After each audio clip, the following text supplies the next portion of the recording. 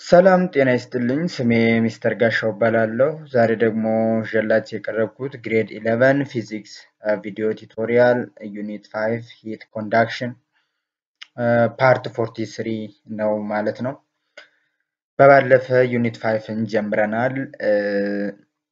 ዩኒት 5 ላይ ሂት ኮንዳክሽን በተለይ ኢንትሮዳክሽን ፓርቱን አስተምሬያችሁ ነበረ። ስለ ቴምፕሬቸር፣ ስለ ሂት ትራንስፈር፣ ኢንተርናል ኢነርጂ ሂት እና ቴርሞዳይናሚክ ወርክ ልዩነታቸውን እዛ ላይ አስተምሬያችሁ ነበረ። በዛሬው ቪዲዮ ከዛ በባለፈ ካያችሁት ከኢንትሮዳክሽን ፓርቱ ላይ የወጡ ጥያቄዎች አሉ። ሪቪው ኤክሰርሳይዝ ወይም ሪቪው ኩዌስችን ፎር 5.1 የሚል ኤክሰርሳይዝ ዛሬ እንሰራለን።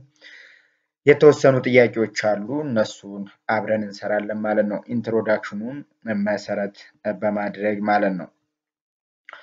ኮንተንቱ በተመለከተ ሪቪው ኩዌስችን 5.1 የመጀመሪያው ሪቪው ኩዌስችን ነው። ኢንትሮዳክሽኑን የባለፈውን ትምህርት አስታውሰን እነዚህን ጥያቄዎች እንሰራለን ማለት ነው። የመጀመሪያው ጥያቄ ምንድነው የሚለው explain the concept of heat and describe effects of heating ይላል። መጀመሪያ ሂት ምንድነው? እሺ ኮንሰፕቱን እናመጣለን። በባለፈ ተምራችሁታል።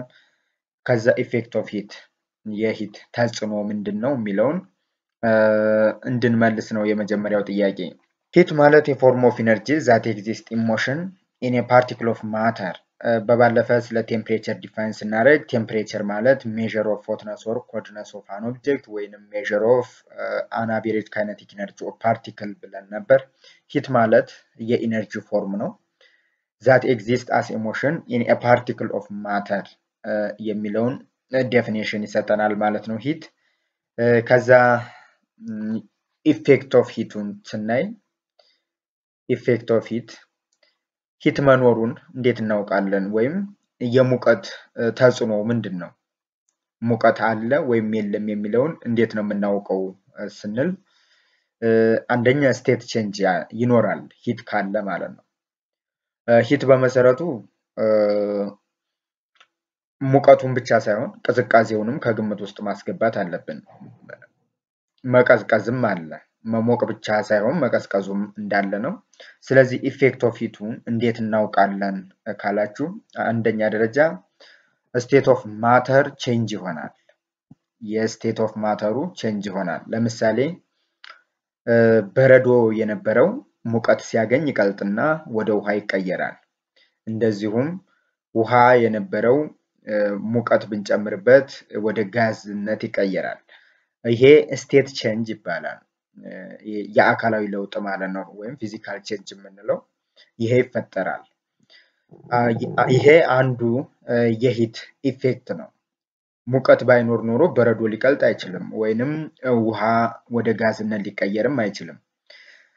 ቫይስ ቨርሳውም ይሰራል። ለምሳሌ ጋዝ የነበረው ወደ ሊኩዊድ ይመጣል በሂት አማካኝነት ሂቱን በመቀነስ ማለት ነው ወይም ሙቀቱን በማጥፋት ሙቀት ምንም በሌለበት ጊዜ ጋዝ የነበረውን ወደ ሊኩዊድ የነበረውን ደግሞ ወደ ጠጣር ማምጣት እንችላለን ማለት ነው። አንዱ ላይ ሂት በመጨመር አንዱ ላይ ሂት በመቀነስ ማለት ነው። ሌላው ሁለተኛው አንደኛው ፊዚካል ቼንጅ መኖሩን ይነግረናል ብለናል። ሁለተኛው ደግሞ ኬሚካል ቼንጅ ነው።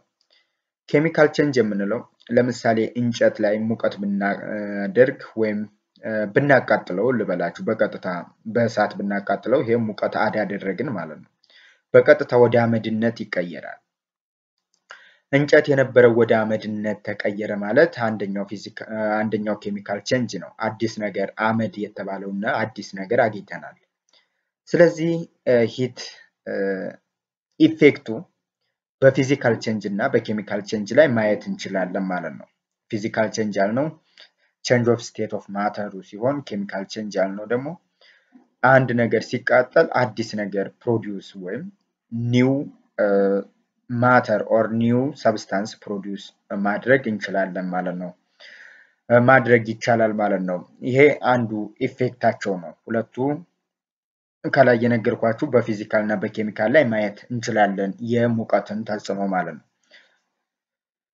ሁለተኛ ጥያቄ what are the factors that cause heat flow between two systems which are in thermal contact?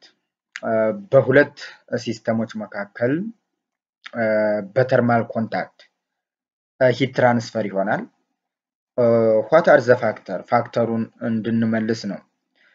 experiment that shows the transfer heat depend on three factors. ሶስት ፋክተሮች እዚህ ጋር አሉ ይለናል። በጥናት የተረጋገጡ ናቸው። አንደኛው መጀመሪያ ተርማል ኮንታክት ማለት ሁለት ኦብጀክቶች ሲነካኩ ሂት ትራንስፈር እንዲሆን መጀመሪያ የቴምፕሬቸር ልዩነት መኖር አለበት። አንደኛው ሞቃት ከሆነ ሌላኛው ቀዝቃዛ መሆን አለበት። ካለዛ ሁለቱም የሞቁ ወይም ሁለቱም የቀዘቀዙ ከሆኑ በተርማል ኮንታክት ሂት ትራንስፈር የማድረግ እድላቸው ይቀንሳል። ምንም ላያደርጉ ሁሉ ይችላሉ። ምክንያቱም ተርማል ኢኩሊብሪየም ስለሚሆኑ ማለት ነው። የመጀመሪያ ጊዜ ሂት ትራንስፈር እንዲኖር የቴምፕሬቸር ልዩነት መኖር አለበት። ሁለተኛ የማስ ልዩነት መኖር አለበት። ማስ ኦፍ ዘ ሲስተም ኦር ማስ ኦፍ ሰብስታንስ ማለት ነው። የሰብስታንስ ወይንም የሲስተሙ ራሱ ማሳቸው ላይ ዲፈረንስ መኖር አለበት። በተርማል ኮንታክት ሂት ትራንስፈር እንዲሆን በሁለት ሲስተሞች መካከል ትራንስፈር እንዲሆን ሁለተኛው ፋክተር ይሄ ነው። ሶስተኛው ፋክተር ደግሞ ፌዝ ኦፍ ሰብስታንስ። ፌዝ የምንለው ለምሳሌ ሶሊድ ፌዝ አለ፣ ሊኩዊድ ፌዝ አለ፣ ጋዝ አለ። ሰብስታንስ ስንል ከነዚህ ከሶስቱ ፌዞች ያልፍምና ፌዝ ኦፍ ሰብስታንሱ ሌላኛው ፋክተሩ ነው ማለት ነው። ሶስተኛ ጥያቄ is there any heat exchange between two systems in thermal contact if they are in thermal equilibrium ይላል። if two objects remain in contact for long time they typically come to equilibrium. ሁለት የተለያየ ወይም የቴምፕሬቸር ልዩነት ያላቸውን ኦብጀክቶች አንድ ላይ ብናደርጋቸው እና ለተወሰነ ጊዜ ብናቆያቸው ሁለቱም እኩል የሆነ ቴምፕሬቸር ይኖራቸዋል። ይህ ማለት ምን ማለት ነው? ሆት ከሆነው ኦብጀክት ወደ አልሆነው ሂት ትራንስፈር ያደርጋል። ይሄ ናቹራል ነው፣ ተፈጥሯዊ ነው። በመጨረሻ ላይ ሁለቱም እኩል ሲሆኑ ምንም አይነት የሂት ትራንስፈር እንቅስቃሴ በሁለቱም ላይ አይታይም። ይህ ማለት ሁለቱም እኩል የሆነ ቴምፕሬቸር ካላቸው ኖ ኔት ሂት ፍሎ ይሆናል ማለት ነው። ያ ነው ኢኩሊብሪየም ብለን የምንጠራው። ኢኩሊብሪየም ማለት ሁለቱ ኦብጀክቶች እኩል የሆነ ቴምፕሬቸር ሲኖራቸው ምንም አይነት ሂት ትራንስፈር ማድረግ ሳይችል ሲቀር ከአንዱ ወደ አንዱ ኢኩሊብሪየም ይባላል። in other words two objects in thermal equilibrium don't exchange energy. ሁለቱም ኦብጀክቶች ተርማሊ ኢኩሊብሪየም ከሆኑ ምንም አይነት የኢነርጂ ትራንስፈር ወይም የኢነርጂ ኤክስቼንጅ አይፈጠርም ማለት ነው በመካከላቸው። አራተኛ ጥያቄ is there possible to reduce net heat flow to zero? ይቻላል ወይ ነው የሚላቸው። አዎ ይቻላል ነው መልሱ። if it is possible to reduce net heat flow to zero አዎ ምክንያት ከተባለ ሁለት ኦብጀክቶች አሁንም እንወሰድና ሁለቱም ኦብጀክቶች እኩል የሆነ ቴምፕሬቸር ካላቸው ሂት ፍሎዋቸው ዜሮ ነው። ምንም አይነት ሂት ፍሎ የለም በመካከላቸው ማለት ነው። ያ ነው ፖሲብል ነው፣ ይቻላል ነው መልሱ። what about internal energy? ኢንተርናል ኢነርጂ ይጨምራል። አንደኛው ላይ if the temperature are the same the net heat transfer rate ዜሮ ነው የሚመጣው። ይቻላል it is possible to yes possible ነው መልሱ። what about internal energy? internal energy will decrease. ምንም አይነት ሂት ትራንስፈር ማድረግ ካልቻለ ኢንተርናል ኢነርጂውም ይቀንሳል።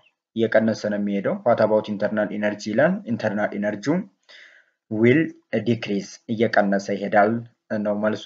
ሌላኛው is there any relationship between internal energy and temperature?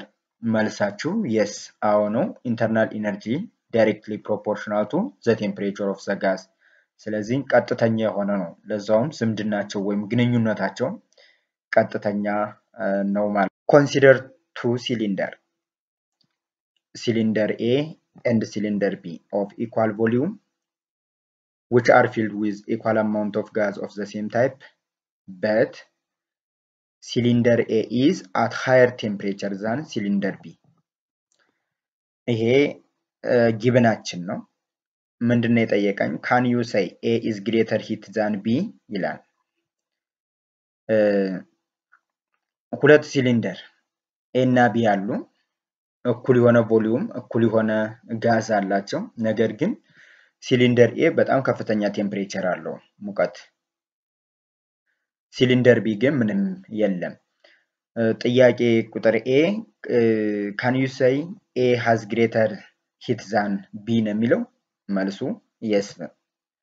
የስ ነው የምትሉት። ካን ዩ ሴይ ዛት ኤ ግሬተር ኢንተርናል ኢነርጂ ዛን ቢ? የስ ቴምፕሬቸር እስካለ ድረስ ኢንተርናል ኢነርጂም ቀጥተኛ ግንኙነት አላቸው ስላል ከላይ እዚህ ጋር መልሱ አዎ ነው። ሲ ላይ ኢፍ ኤ ኤንድ ቢ አር ብሮት ኢን ተርማል ኮንታክት ኤ እና ቢን ተርማሊ ኮንታክት ብናረጋቸው ወይም ብናነካካቸው which one lows ይላል። ኤ ሃየር ቴምፕሬቸር አለው፣ ቢ ደግሞ ሎወር ነው። ሁለቱን አንድ ላይ ብናረጋቸው ወይም ብናነካካቸው ማንኛው ሲሊንደር ሎዝ ያደርጋል ነው የሚለው። ሎዝ የሚያደርገው ሃይ ቴምፕሬቸር ያለው ነው። ለምን? ወደ ሎ ቴምፕሬቸር ሂት ትራንስፈር ስለሚሆን ማለት ነው። ከኤ ወደ ቢ ትራንስፈር ስለሚሆን ሎዝ የሚያደርገው ኤ ነው። በአንጻሩ ደግሞ ቢ ጌይን ያደርጋል፣ ቢ ያገኛል ማለት ነው። ከቴምፕሬቸር ወይም ከሲሊንደር ኤ ቢ ያገኛል። ስለዚህ ኤ ሎዝ ያደርጋል፣ ቢ ጌይን ያደርጋል። ሌላኛው እዛው ላይ የሚጠይቃቸው what is the direction of heat flow? Direction of heat flow from cylinder A to cylinder B ነው፣ ወይንም from high heat concentration to low heat ነው።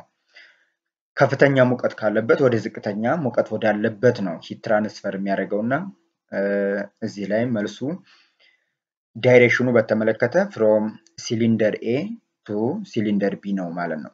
Does the measure of average kinetic energy of molecule in B increase or decrease ይላል። average kinetic energy ማለት ቴምፕሬቸር ነው፣ የቴምፕሬቸር ዴፊኒሽን ነው። average kinetic energy of molecule ማለት የቴምፕሬቸር ዴፊኒሽን ነው። ስለሆነም ቢ ሙቀት እያገኘ ነው ከኤ ማለት ነው። ቢ ምንም ነገር የለውም ነበረ፣ ሙቀት እያገኘ ነው ከኤ። ስለዚህ ሙቀት እስካገኘ ድረስ average kinetic energy ወይንም ቴምፕሬቸሩ እየጨመረ ነው የሚሄደው ማለት ነው።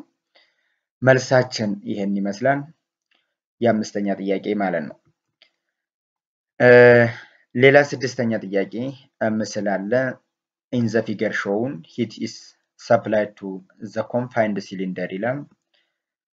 የመጀመሪያው ኤ what would happen to the energy after enter into the cylinder? ሁለት ነገሮች ይከሰታል እዚህ ምስሉ ላይ እንደምትመለከቱት። ሂት ወደ ሲሊንደሩ ሲገባ አንደኛ the piston move up፣ ፒስተናችን ወደ ላይ ሙቭ አፕ ይሆናል ወይም ይንቀሳቀሳል። ይህ ማለት ወርክ ደን ባይ ጋዝ ይፈጠራል ማለት ነው። ሁለተኛ ኢንተርናል ኢነርጂውም ኢንክሪዝ ያደርጋል። የሞለኪውሎች እንቅስቃሴ በሲሊንደር ውስጥም እንደዛው ኢንክሪዝ ያደርጋል። ቢ ደግሞ ምንድነው የሚጠይቀው? if work is done on the piston and displace it up, what would happen to the internal energy? decrease or increase ይላል። ኢንተርናል ኢነርጂያችን if work done on the piston እና by the piston ሁለቱም በደንብ ለዩአቸው። work is done on the piston ወይም on the system ካለ increase ነው የሚሆነው። work is done by the piston ወይም by the system ቢሆን ደግሞ decrease ነበር የሚሆነው እዚህ ቦታ ላይ ማለት ነው። ይሄ በዚህ መልሱ። ሲ ላይ ደግሞ if the internal energy remains the same, internal energy remains the same while heat flowing into the system, what happened to energy supplied ይላል። እዚህ ቦታ ላይ when it flow into the system, heat flow ወደ ሲስተሙ heat flow እስካደረገ ድረስ it add to the total energy contained within the system፣ ሲስተሙ ላይ ተጨማሪ ኢነርጂ አድ እያደረግን እንዳለን ማወቅ አለብን ማለት ነው። what flow into the system it add to heat total energy።